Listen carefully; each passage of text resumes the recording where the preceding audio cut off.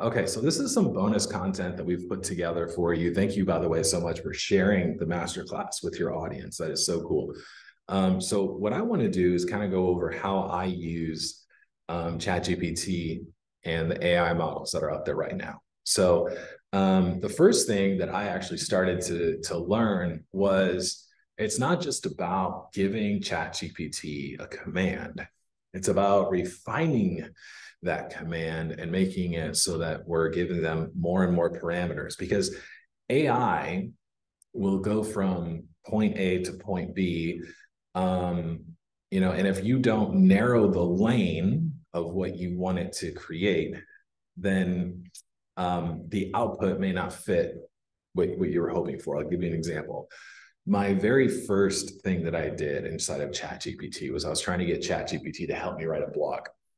And I was having a really hard time actually getting it to create good content. It was creating paragraphs of content, but it wasn't really, good for my audience. It wasn't something that I would feel proud to put out. And so I was like, okay, how can I tweak this? So I was doing, I bought a course on AI and I was following along, and I was, seeing how they were giving ChatGPT a lot of different parameters.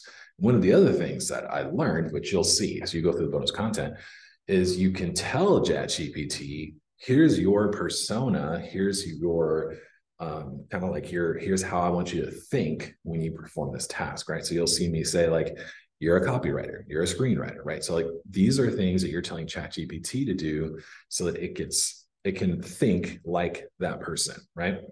So I even give it a persona for myself. And I say, all right, I want you to act as Alex Branning. Here's who Alex is. And then I tell it to write social media posts, right? So, but with ChatGPT, it's about, okay, here's who you are to perform this task. Here's the task that I want. And here's the parameters. Add the parameters. You can see me do that in the meal plan. I gave it really specific parameters, right? And then it outputs great meal plans for me and my family.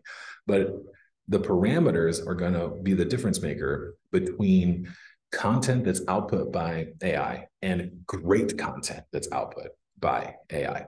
So I recommend just going through some of these prompts, tweaking them so that it fits you and what you're, working on. And then, reporting back like these bonus prompts right here. These are things that I'm not sharing with anybody except for you that shared our masterclass with your friends and family.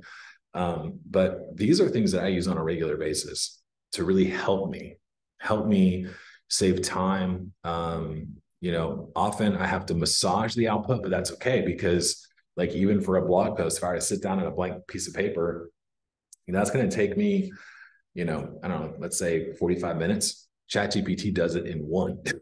And then I just have to massage it, So it cuts like a 45-minute task down to, 5 or 10. That's amazing. So these are the prompts that I use on a regular basis, almost every single week, to help me save time, leverage my time better, leverage these new AI tools. And you get a behind the scenes look at what Alex does and how he uses ChatGPT. So enjoy. If you have any questions, feel free to reach out.